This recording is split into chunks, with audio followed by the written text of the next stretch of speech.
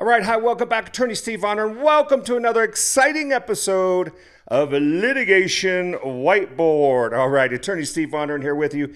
Today we're tackling an interesting topic called the Economic Loss Doctrine. Now, you need to just kind of be aware of this.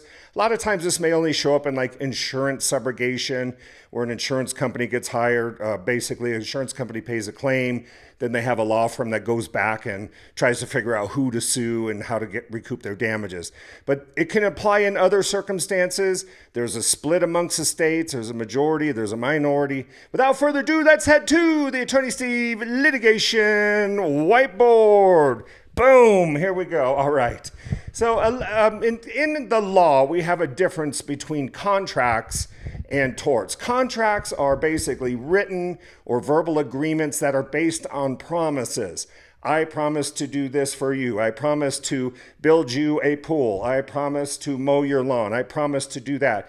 If you breach the promise, then that is called a breach of contract, in which case the non-breaching party, which would typically be the plaintiff in a litigation, would sue for breach of contract, seeking their consequential damages, the benefit of the bargain, the position they would have been in had the contract been performed, and so forth and whatnot. And that can include economic losses, things that are foreseeable, lost pay, lost wages, lost this, damage to that.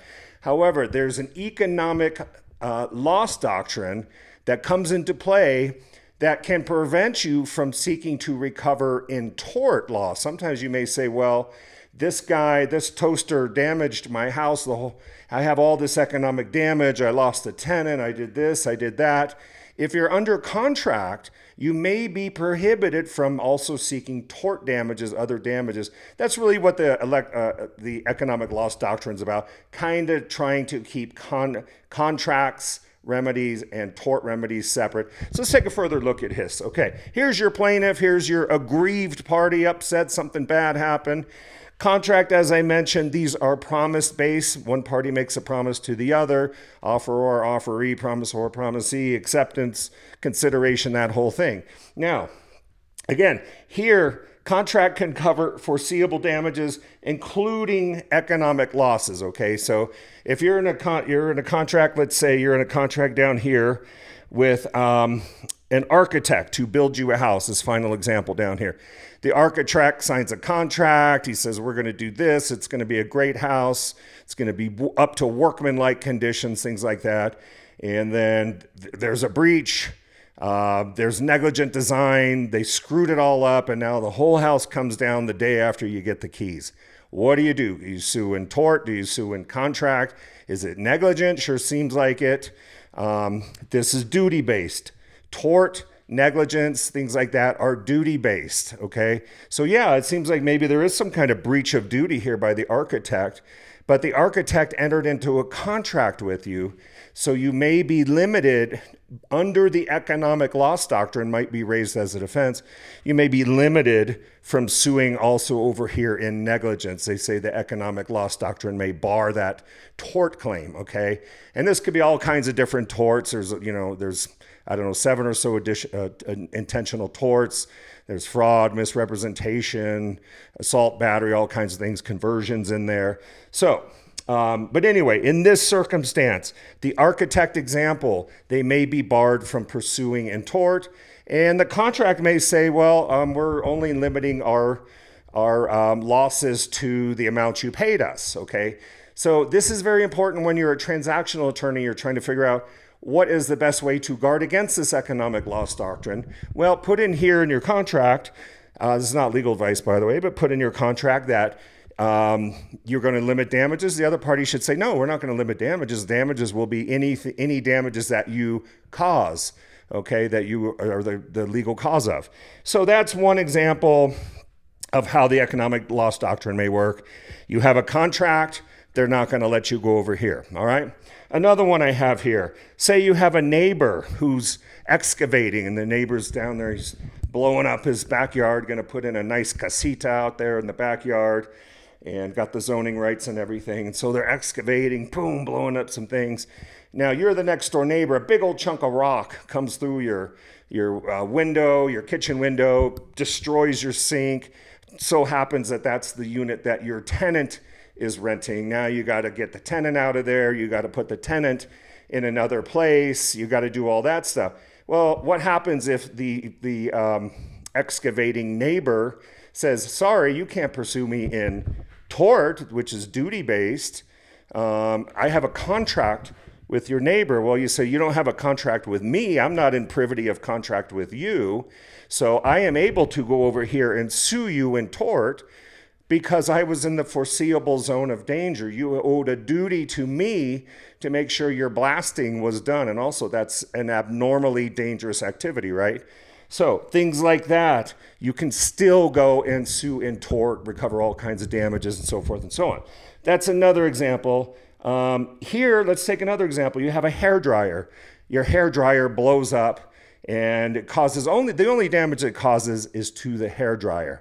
Okay, under that circumstances, you're probably, this is kind of the strict products liability where everybody up and down the chain can be sued, the retailer, the distributor, the manufacturer, but you may be limited in that circumstances to your contractual remedies, which is you buy the product, comes with a warranty, says it's worth 18 months of warranty, and that can affect your statute of limitations. So maybe if it happens in 2 years, they say, sorry, the Economic Loss Doctrine bars your purely economic loss in the hairdryer. Sorry, yeah, you're out a couple $100. Some of these Dyson hairdryers, $400, $500, $600. So you're out your economic damages. You can't sue in tort for purely economic damages. It's a strict liability type of case. Sorry.